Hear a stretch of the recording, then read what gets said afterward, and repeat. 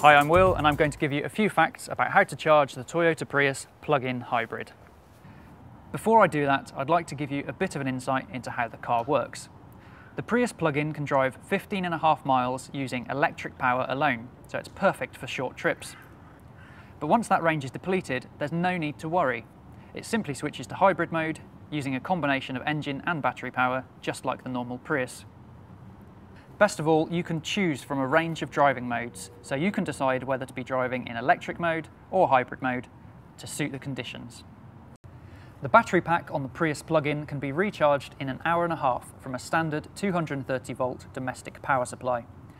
However, it's recommended you use a dedicated circuit to protect against the risk of overloading. British Gas is Toyota GB's preferred supplier of electric vehicle charging points, and it says prices to install one start at £799.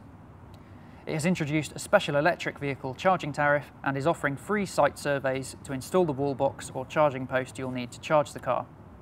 If you want to find out more about the requirements for charging the Prius plug-in, go to blog.toyota.co.uk. The charging cable is located in a dedicated compartment under the boot floor. After the trials of the Prius plug-in prototype, it was made lighter and more flexible. First, plug the socket into your supply. Then, flip open the cap on the rear wing of the car, remove the rubber cover by pressing the trigger, and plug it into the car's socket. When the plug symbol lights up, the car is charging.